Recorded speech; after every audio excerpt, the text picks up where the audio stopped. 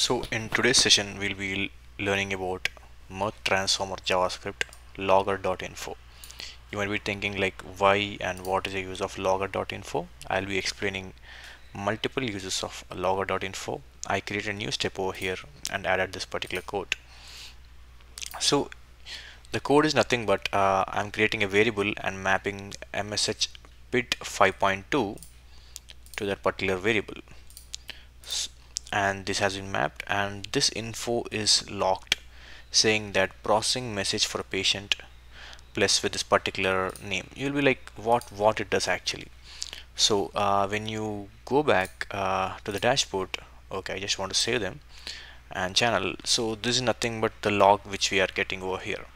So you can see there is one log saying that message type is A01, HL7 message type, and a lot of things. So this is a log. So sometimes when there is an error in this our HL7 message, or like when there is a specific failure, we might not be able to identify the logic behind that.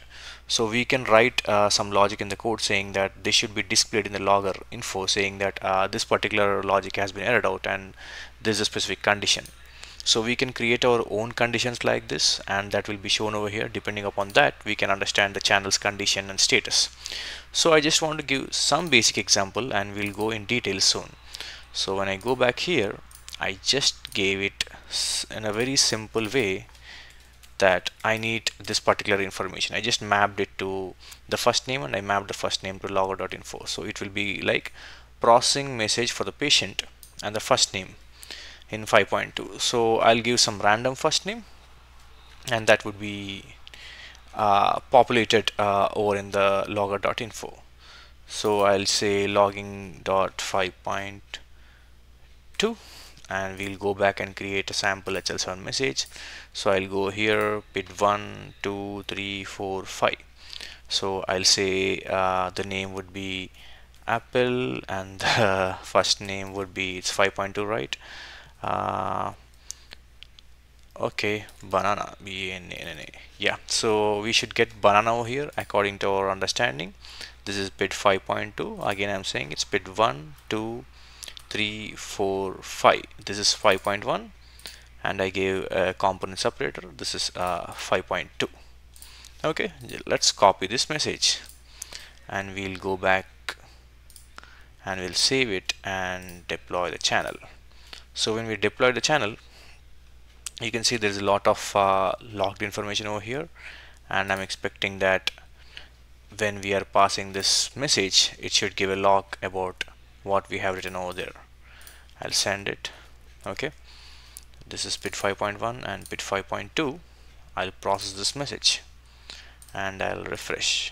See, you can see over here processing message for patient banana, and one message has been passed. So this is how logger.info helps in our real-time situation to understand. So this is just a basic example on how things work.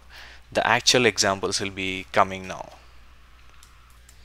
So I have written a code for you over here for logger.info error condition. So you might be wondering, what is this complicated code? This is very simple. As we have written the try catch method over here, it looks complicated. So what I can do, I'll just remove this. Okay, and this is a try method that it will try this condition, and if it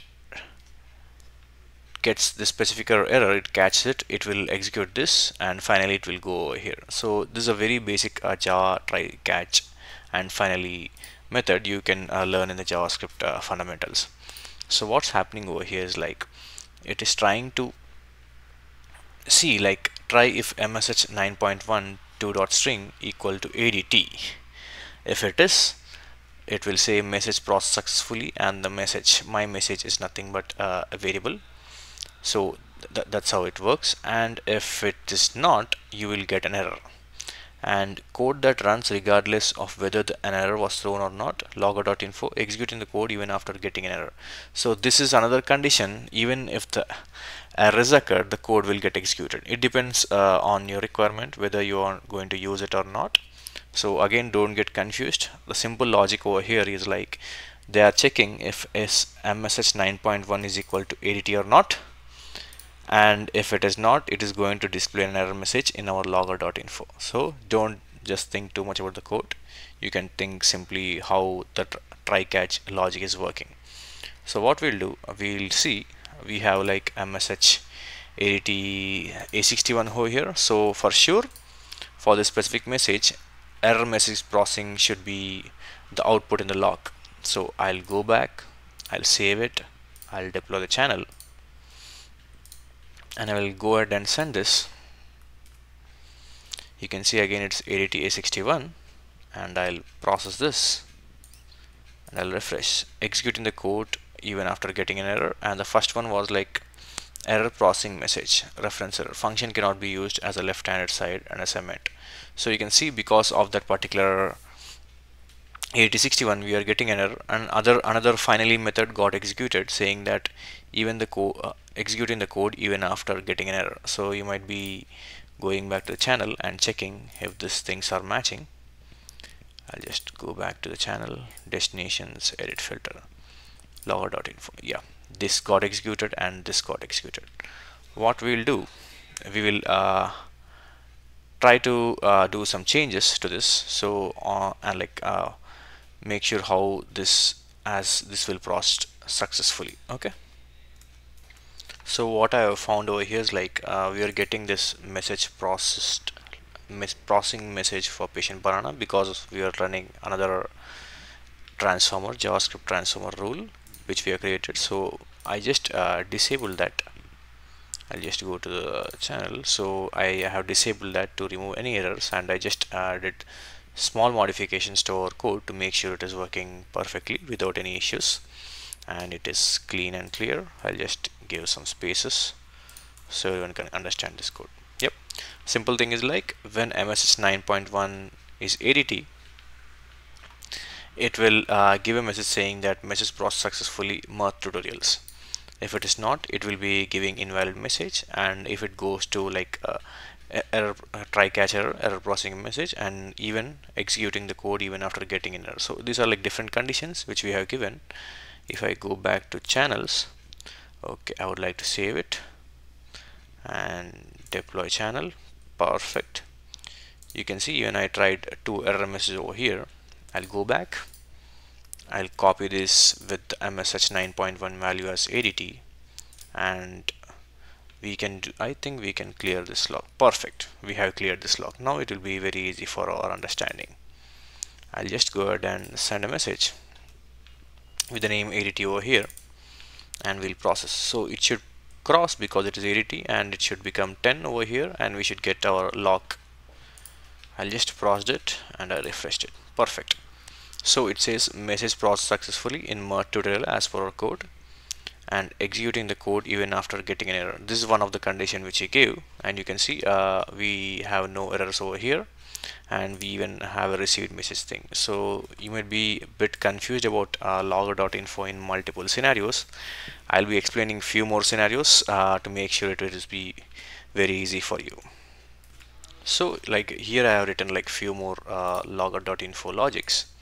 So this will log the count of repeating segments. So I have given even over here. You can give like OBX, OBR, or like multiple other segments.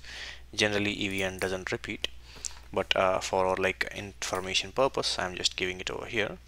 So yeah, okay, we'll go ahead with OBX and make sure we'll have a repeating OBX segment in our send message. So this is one condition which will give OBX, and this is another logging condition which will generally give the information about starting the channel processing and finish channel processing. So this will just give like this is a condition which we already gave over here, and this is a condition again which we already gave. So there's no if logic or no function. This is the hard coded thing over here. This is just an update how Logger.info works. You can give anything over here.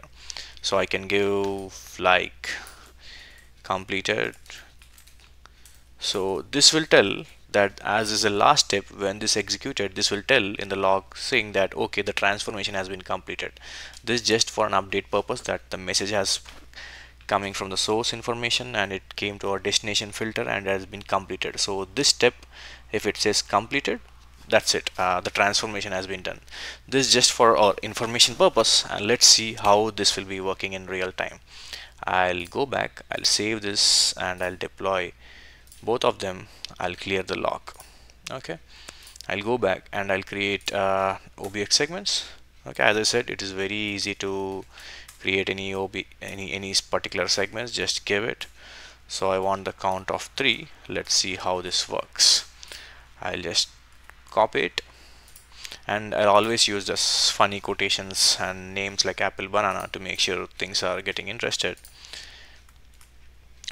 So you can see we have like sent 11 and error 12, so we are not using any filter condition over here, so it should pass. Our main focus is on Logger.info. Okay, we'll process this message. You can see the message has been sent. You can see number of OBX segments is 3, starting channel processing, and completed, which we have given. That's it. Like, Logger.info is mainly for the update in the server log. So this will be useful when you are working with like multiple channels and things. So you can check the status of the channel, or like what is the error we got, and we can create our own log depending upon our requirements. So this is very useful when we are using like building multiple channels and handling Mirth. So this is where our Logger.info session ends, and we'll be learning more and more useful transformers in future.